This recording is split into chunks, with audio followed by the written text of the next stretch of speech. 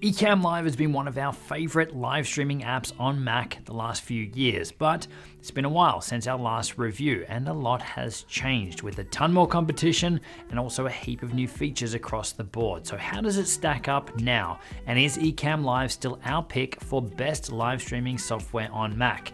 We're going to dive into everything you need to know in this Ecamm Live tutorial. Hey, it's Justin Brown here from Primal Video, where we help you grow an audience and scale your revenue with online video. If you're seeing value in this video, make sure you give us a thumbs up, and all the links to everything we mention you can find in the description box below. Let's jump into it. So Ecamm Live is an amazing live streaming platform for Mac. It is Mac only, so PC users, you're out of luck. There's built-in support for all the major platforms for you to go live to, and there's also RTMP support, meaning that you can pretty much use Ecamm Live to broadcast anywhere. There's also built-in support for platforms like Restream and Switchboard, which lets you multicast or simulcast your live stream out to multiple platforms. So if you want to broadcast live on YouTube and Facebook at the same time, then you've got that functionality inside of Ecamm. Now, there's a lot of features inside of Ecamm, so I'm going to do my best to mention all the important ones or the standout features, so make sure you stick around so that you don't miss them. Ecamm Live will let you broadcast live in a heap of different formats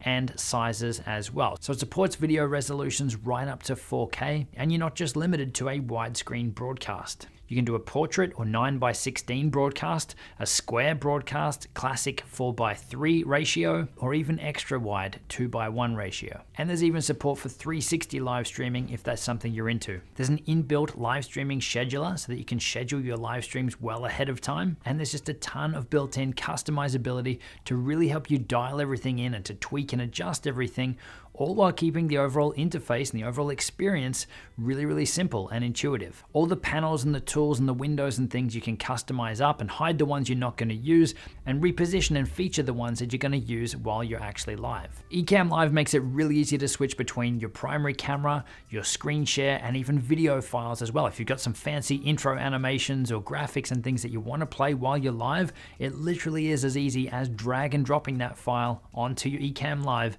and it's going to start playing. Now, we'll share with you really soon where you can go to create your own amazing custom animations and things that you can use on your live streams, so make sure you're sticking around for that one. But Ecamm Live also supports pre-configured scenes. So you might have a scene for your primary camera, one for a 50-50 screen split with you on one side and your guest on another, or one for your screen share. That makes it really easy to switch between these different inputs or layouts while you're live. With just a couple of clicks, you can add in a plain static title, an animated ticker title, or a title that's going along the bottom of the screen, or you can even create something like a countdown timer to be on screen before you start your live stream. Now, you also get access to easily control and adjust your cameras as well. So if you want to adjust the brightness, you want to adjust and tweak the colors, or even change the framing of your shot, maybe zoom in a little bit, then all of this is super simple in Ecamm. And there's also support for green screen or background removal. So if you are filming on a green screen or a blue screen, then it makes it really easy to remove that so that you can put yourself anywhere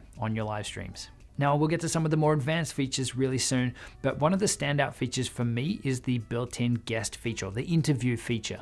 And this is where you can easily bring other people into your live streams. Now, Ecamm has had this feature for a little while, but it was limited to working with Skype only. So you had to have a call running with Skype with your guests, then you were able to bring them in. But Ecamm has recently overhauled this feature and you now don't need to use Skype, which is amazing because who uses Skype these days? So the new interview feature will let you bring in up to 4 guests onto your live stream at once. And you can have people sitting and waiting in a green room before you bring them on. To invite someone onto your stream, all you need to do is grab your unique invitation URL, copy that link and give it to whoever you want to join, and then that person's able to join from most devices out there. So they don't need to just be on their computer. This will work on phones or tablets and things as well. But I think one of the coolest parts about this feature is that guest then just shows up as another video source or an input source that you can then use and customize up, again, either beforehand or while you're live, really simply. And you even have the ability to customize up the look and feel of your guests' shots as well.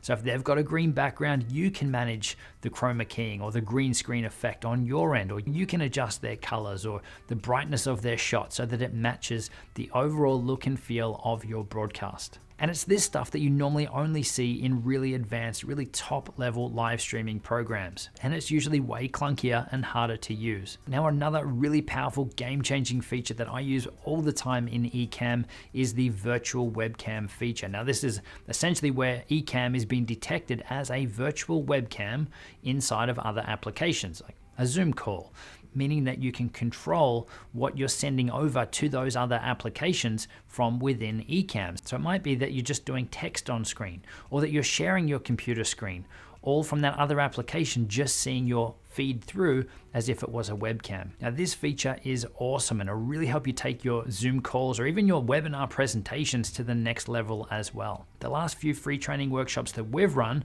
we've actually just used this feature inside of webinar software, but I'm controlling it all from inside of Ecamm. So all the keynote slides and everything that I was using, I just ran through Ecamm, but shared it through as if it was a webcam. So that makes it much easier for me to run the training, but also makes it look so much more pro and so much more polished for your viewers watching and attending as well. And the other really big standout thing with Ecamm that I have mentioned is the overall interface and how easy it is to use. There is so much thought put into this that makes the whole thing so seamless and really easy to use while you're live. I mean, even having simple stuff like being able to pinch to zoom on your trackpad, to zoom in on your computer screen. If you really want to show your viewers something and you're sharing your computer screen, it's just the simple stuff like that that makes the world of difference. More professional live streaming software would have you going into menus upon menus and using clunky little sliders to try and zoom in or zoom out on a shot. Ecamm is just so intuitive and makes it so much fun to use. And there's also a lot of really advanced little features in there that you would expect to only see in top level programs as well. Things like being able to adjust the audio delay. If there's a short delay between your video feed and your audio, you can actually manually adjust the delay to pull it back in sync. There's also things like NDI support built in. So if you've got network cameras that are running on that protocol, then they'll just show up as another video feed for you to use. But there's also NDI output. So likewise, in a more professional environment, if you want to push your video feed out or your live stream out over to your local network, you've got that ability in here too. And even just little settings in there to help make your live stream more polished. Like if you're doing a screen share, you can check a box and it will hide all of your desktop icons. So if you're someone who's got a messy desktop, this setting could be really helpful. Or if you're working on a really high resolution screen, maybe you want your mouse cursor to be bigger on a screen share. All of this stuff you've got easy access to in Ecamm. Now, one of the things that stood out for me early on with Ecamm was how dedicated and how accessible the dev team are. The guys that are working on this are absolutely amazing, but they're also actively engaging and actively taking feedback on board and really building out a massive list of features, which is taken Ecamm to where it is today. Now, this is something that you don't see too much, but it's something that gives you great peace of mind knowing that if you've got any questions or any issues, that you can contact the people that are actually making it or get support from the amazing community that's using it that can help you out with wherever you're stuck or whatever you're looking to do. So we've covered off on a lot of the features and a lot of the advantages, but what about some of the downsides or some of the things that Ecamm Live might be missing? Well, I will say that if you're someone who is looking for the top level pro broadcast live streaming software, then this isn't it. It comes close, but it's not it. If you're someone who needs the ability to really dial in specific settings, specific bit rates and file types for video recording inside of there as well, or the ability to really customize up a specific scene with multiple layers of images and videos, then that is not Ecamm Live. And if those are the things that you're after, then that's where you would be looking at something like a Wirecast or a vMix.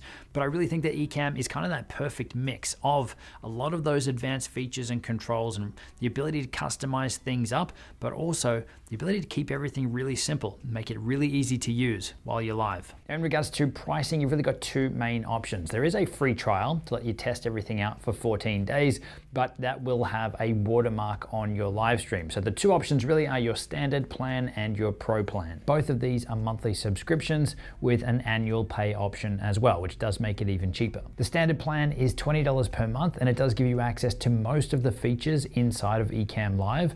Or you've got the pro plan, the professional plan, which is $40 per month, and this unlocks everything. So things like the virtual webcam feature, 4K live streaming. And if you want access to that new guest feature, then that's only available in the pro plan as well. But still, given the price and what's included, it makes Ecamm an absolute no-brainer if it fits your use case. Now, one thing you do need to be aware of with that new interview feature on the Pro plan is that that Pro plan includes 20 hours use of that interview feature per month. Or if you're paying for the annual, then that'll give you 240 hours per month. Now, if you do go over your allocated hours, you can purchase an additional block of 20 hours for currently $14.99. So again, that's just something to be aware of if you are going to be running a lot of interviews. So as for my recommendations and who I think Ecamm Live is going to be suited towards, I think it's going to be great for someone whether you're an absolute beginner, never done any live streams before in your life, right through to someone on that more advanced side of things as well, given that it is easy to use, but it also packs a punch